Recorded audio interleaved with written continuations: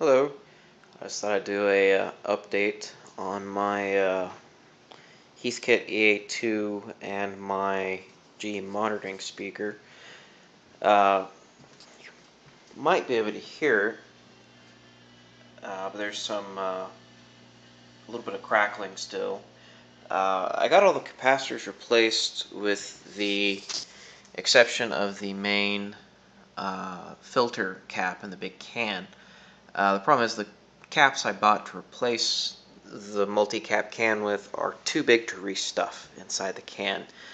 So I got to either get smaller caps or figure out a way to try to hide them under the chassis, which there's really not much room. But aside from that, the first hour and a half, I don't get any crackling.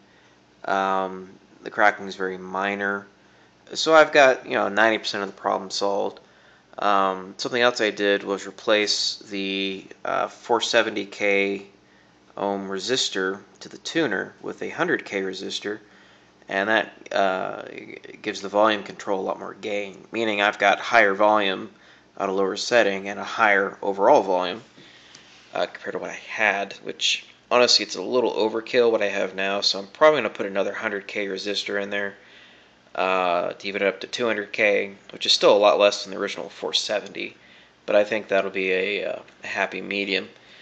As you can see, it's already on. It's the lights on. Let me bring up the volume a little.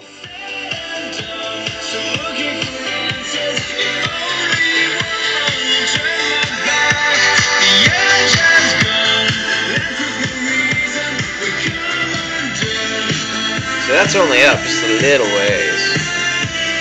All the way bass. No bass. All bass. No treble. All treble. I like it. About like that.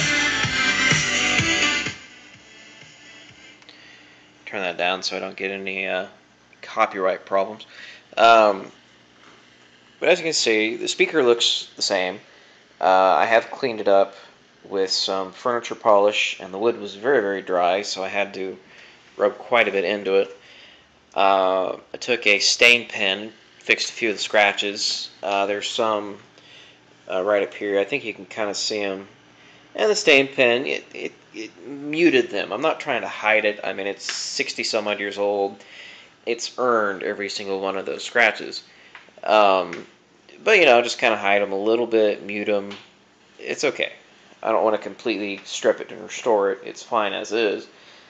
Especially the bottom down here on this side, it was scratched up really bad, and it looks a lot better. The side used to look a lot like the bottom does now, and I haven't done anything to the bottom yet. I'm debating on just leaving it as is.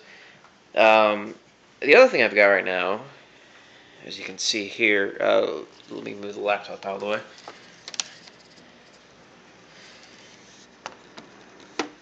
There we go, sorry about that. It's a turntable. It is a Fisher MT32, which I know once upon a time Fisher made really nice stuff. This particular turntable feels really, really cheap. The reason I got it, I've been hitting up pawn shops and junk stores to find a good one for a while. And I went into a pawn shop today and said, hey, got any turntables? The guy's like, well, no. I'm like, well, what about those two on the floor covered in dust? Oh, they don't work. Well, gonna look at them anyway? Okay. So I looked at them, and this one looked salvageable. The guy plugged it in, it didn't spin. The arm just kind of wobbled. So I'm like, well, maybe I can fix it. So I paid all the $5 for it. And the turntable didn't spin because the rubber, the belt had come off, so it's belt drive.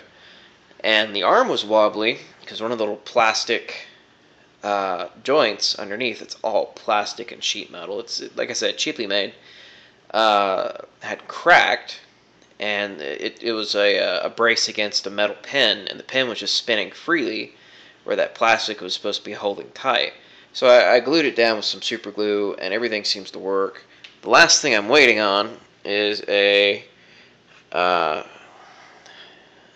new cartridge.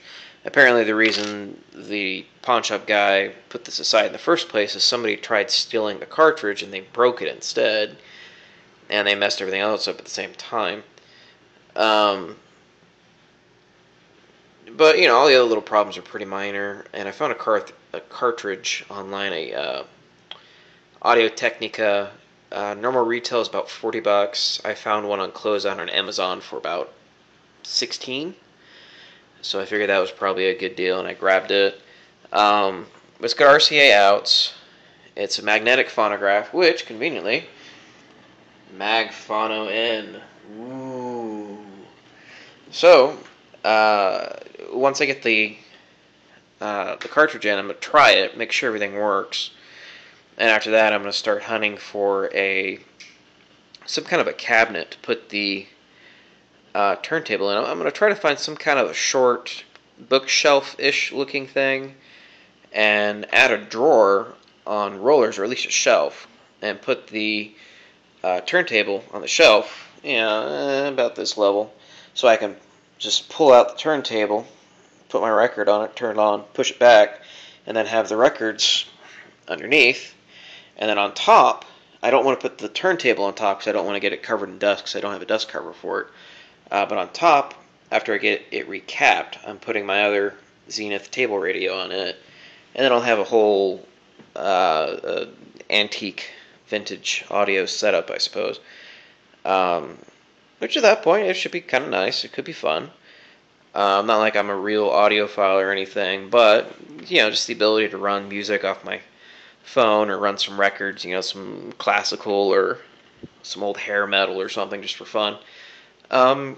It's kind of fun, and, like I said, well, I haven't said it yet, but everything so far I have has been dirt cheap. I mean, I'll have $25 or so in the record player. I have $1 or $2 in wiring for the speaker, and I've got about, not counting the caps for the electrolytic can, I've got about 20-25 in recapping the amplifier. And, for less than $100, I could probably find an old, beat-up looking shelf of some kind I can refurbish or refinish for pretty cheap. And, records, I can pick those up at the Salvation Army, 50 cents, $1 a piece, even $5 a piece if it's a good one or whatever. It's cheap. I mean, I'd have a whole shebang for $100 or so. Maybe less, maybe a little more, but, the point is, well, I guess the Zenith radio is probably going to be another 30 or 40 to recap it, but, in any case, still really cheap to get this done. And it's fun, it looks nice. It's a little big, a little bulky, and I think I'm going to move it in my house at some point over to that corner where that bookshelf is, but it's not set in stone. I may stick it, I don't know, in this corner or where my other Philco is, or my bedroom. I don't know. I haven't decided yet, but the problem with it being on this end of the house is, I mean, the sound carries really well throughout the house. It's just the sound is centralized by the front door where nobody ever is unless they're coming or going. So I'm thinking about putting it over in the center of the house where that other bookshelf is, so that the sound would be a little more even. So, but anyway, just thought I would update on what's going on with that. And once I get this lovely turntable running, or not, I mean, it's very possible it's completely fried. Although it's very simple. I'm pretty sure I fixed it, but, we'll see. But yeah, I'll update again once I get that figured out. Probably, gosh, a couple weeks by the time I get the part in. Their shipping said they'd be slow.